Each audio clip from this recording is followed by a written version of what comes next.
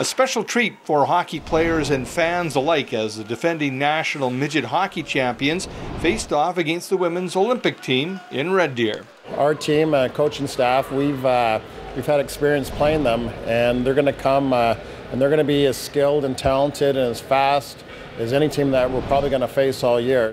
While this night was an exhibition, these two teams will square off again this season when there are points on the line.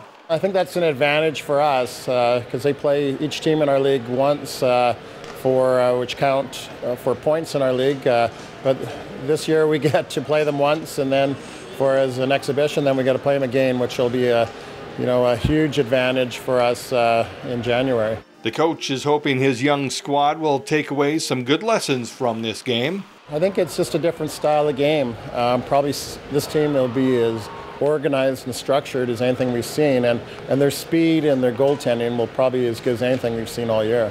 And the coaching staff is also looking at this game as a way to learn from a polished and efficient hockey team. Their systems and their structure, their defensive coverage is as good as anything that you'll see at any level. So I'm looking to take some information and learn from it. It's all part of the plan in place for this team to go for the three-peat as far as national championships go. This time last year we weren't feeling too confident, but we came together at the end of the year we won a championship. So we're looking for something very similar this year.